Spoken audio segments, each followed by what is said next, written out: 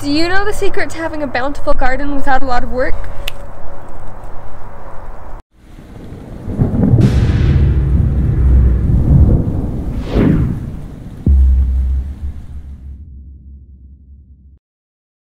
Hi, I'm Kenny. I'm Christy, and we're the Provident Preppers. High yields of organic fruits and vegetables with very little labor are a hobby gardener's dream. Biointensive gardening is a great way to produce a lot of food with very little land. Growing as much food as you can on your own property greatly reduces financial stress on your family. In this video, we are going to share with you some tips to help you have a successful vegetable garden, and hey, if that means less feeding for us, we are totally fine with that. What a great time of year this is. The opportunity to get out in nature and grow a garden. It's just an amazing thing to do. And we're here to help you have a successful victory garden. Back in 1943, there were 20 million victory gardens in the United States. This was during World War II. And these victory gardens produced 40% of all the vegetables in the nation. It did an amazing job of boosting morale and providing good nutrient foods for families to keep people healthy. Unfortunately, by 1946, most of these gardens had gone away, and at least part of that was because the gardening methods that people were using were just too labor-intensive and too difficult to do. It doesn't have to be that way. During this time of COVID-19, we are looking out and seeing financial challenges and health challenges. We think that we can provide you with some great secrets that will help your garden be sustainable every year and provide you with great nutrition and financial benefit. When it comes to a successful garden, design is everything. Select a location that is convenient for you. Today, when I was making some beans for lunch, I went out to my garden and I picked cilantro and chives and some oregano for my meal. If that garden had not been right outside my back door and it had been across the yard, I wouldn't have made the trip for 3 spices. So by locating the garden really close and accessible to your home, it means that you will tend it better and you will use it more often. The garden should be in a protected location. This is my kitchen garden, and on one side is our home, and on the other side we've planted a hedge of goji berries that protects it from the wind. And it's on the south side, so it receives full sun, which provides for optimal growth for garden vegetables. Your garden needs to be low maintenance so that it doesn't take up any more time than it has to. The more automatic systems you can put in place, for instance, drip irrigation, the better off you will be. And consider plant placement. We grow a lot of our garden vertically whenever possible. Jonathan has installed these cattle panel arches where we can grow cucumbers and beans and tomatoes up those, which significantly frees up our precious garden space. And as much as possible, your garden should be self-sustaining, and we'll talk about a few ways to make it so. The best plan is to mimic nature. The forest is self-sustaining. Nobody is hauling in pesticides and loads of fertilizers in order to sustain that. The forest itself is designed in such a way that for hundreds and thousands of years, it is self-sustaining. The biggest secret for a successful victory garden is healthy soil that is rich in organic matter. When you start with healthy soil, you have strong, vigorous plants that are naturally resistant to pests and disease. That soil will retain moisture better, it drains well, it is oxygen rich, and it is full of life. One of the important things we want to do is to close the loop by creating compost. All of the wonderful organic matter that people often haul away can be turned into beautiful compost, and that helps make this easy and successful. One example of this is our ability to turn our garden and kitchen waste into eggs from our chickens. We recycle kitchen waste, garden waste, old produce, old food storage. Any of that goes to the chickens. When our grandkids come over, we have to kind of keep retraining them because they're just so used to putting any unused food into the garbage can. We often have to retrain them to put that into the chicken bucket or the worm bucket, and we'll talk about that in a few minutes. It's the best way to reduce waste and to increase productivity. Kitchen scraps make great worm food, and the worms are incredible compost makers, and they make this wonderful, rich, dark soil that's worm castings that is an amazing fertilizer for your beds. In our worm bucket, we put anything like paper napkins or cardboard, pieces of paper or shreddings, and any kitchen scraps that generally the chickens don't like, for instance, orange peels.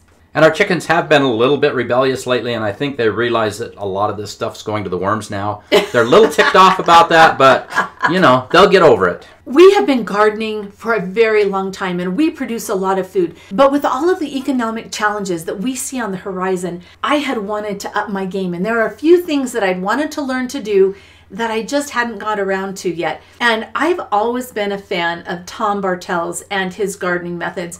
And this spring, he was offering 50% off of his Food Gardeners video workshop. And so Jonathan and I decided that we would sign up and see what we could learn. And this worm bin is a result of some of our dates when we watch the videos from that class. He uses a freezer. In this case, this is actually a refrigerator, and we've cut a hole in the bottom and put some hardware cloth over it so we've got some good airflow. But it's created this wonderful compost worm bin that can help us build the nutrients in our soil. Another way we are closing the loop is to compost all the green waste on our property. Every time we clean out the chicken coop, it goes into this compost bin. Also, our grass and our leaves, anything like that, we put these in here and allow them to do their magic. Another important principle of a successful victory garden is to be able to extend that season. One simple way to do that is to make sure that you have a variety of crops. There are what we call cold weather crops and hot weather or warm weather crops. I can start peas early in February so that I can get a jump on the garden. Some people think that you can't start your garden until Mother's Day when you can put in the warm weather crops such as tomatoes and peppers. However, by the time Mother's Day comes around, I've already had a wide variety of crops that we've harvested because we've planted it correctly. So we have a spring planting, a summer planting, and a fall planting, and that allows us to get a wider variety of crops in before the season changes and we just can't produce anything. This is a method called winter sown, or a poor man's greenhouse, and we just take any type of transparent container, drill the appropriate holes in it, and start our seedlings outdoors. And even though it snowed, the seedlings are still safe and growing inside of these containers until it's safe for us to transplant them out into the open. If you click on the card in the corner, it'll take you to a post that we have written that will teach you exactly how to use this method. Another exciting thing we're doing this year is to start our seedlings indoors. We acquired some fairly inexpensive shop lights, and with the correct bulbs, these plants are just thriving. Hey, why don't we leave in the link exactly what those bulbs are and where they can purchase them? Yeah. Another thing that you can do is use hot caps to protect your plants from freezing, because a lot of times during the springtime we have this great weather and then we have a frost that's a killer frost. And if we can just protect these seedlings during that killer frost, it really helps us to be able to grow much more in a short growing season. This is a screenshot of Tom Bartels' class. It was a video on season extension, and this is inside of one of the hoop houses that he has made. And as you can see, he's been able to produce a fantastic crop of greens very early in the season before most of us are planting our seeds. I don't have a greenhouse yet. So there comes a point in time where I just can't produce anything on my property because everything is covered in snow. And so it's been really important for me to learn how to preserve the harvest so that we can eat all winter long from our victory garden. One of the easiest ways to preserve food is just to dehydrate it. And some foods dehydrate better than others and are tastier than others. I love to dehydrate my herbs and spices, onions, celery, greens, peppers, squash, and fruit of almost all kinds. I guess the raspberries are kind of seedy, but apples and pears and peaches, things like that all turn out really good dried. For years, we have wanted to have some kind of a solar dryer or a solar dehydrator, but it wasn't until this year when we saw Tom Bartels' design that I really got excited. As an engineer, this is pretty cool, and it really makes a lot of sense. This uses simply sunshine to dehydrate all this food. We are in the process of creating 5 of these. They won't be this big, they're half this size, but we're creating 5 of these because we have a lot of produce that we like to dry. And this year we plan to do a lot more drying and a little bit less bottling. So keep an eye out for future videos on how well this works for us, but Tom's design was actually brilliant. Home bottling or canning is a wonderful way to preserve the garden produce. And we have some specialty items that we do every year, such as tomatoes and salsa, pickles, and bottled fruits. Grape juice is something that we do all the time. There are just some things that are spectacular that way, but you do have that initial investment of the bottles. You have new lids that you need to purchase, and you need fuel, which makes home bottling a little bit more expensive than drying your food. Freeze drying is also a possibility for preserving your garden harvest. Freeze dried food is wonderful, but it is an expensive initial investment, and you do need electricity to be able to preserve that food. Preserving some foods is as easy as putting them in a root cellar. This is a root cellar that we created out of an old freezer, so it cost us basically nothing, but it has done a great job. We generally put a lot of potatoes in there, but we also sometimes put some beets or onions or some other things in there. It just works really well. Probably my favorite way to preserve our harvest is to cover those root crops and let them just sit there all winter under the snow. In this picture you can see that we pulled back these insulative bags of leaves, and the garden underneath is still alive. There's still worms and all kinds of critters in there, and our produce is just wonderful. And Tom's root cellar is even a little bit fancier than ours. He used galvanized culvert to create this underground wonderland where he can keep all of these crops and eat them all winter long. Another important secret to a successful victory garden is to make sure that you have a sustainable supply of seeds. That means that you need to be able to harvest your own. Start with open pollinated seeds. And you need to really study and to learn about this, because there are some seeds that you can just save, like these sunflower seeds. But there are other ones that need special treatment in order to save, or that you need to keep from cross-pollinating with something else. So take time and learn a little bit more about saving seeds. The seeds need to be dried, they need to be prepared and stored. And as long as you know how to do that, you will never have to buy seeds for your garden again. Tom Bartels' class does an amazing job of helping you understand a lot of this also. That's true. He did a really good section on that. The sweet success of a victory garden is just amazing.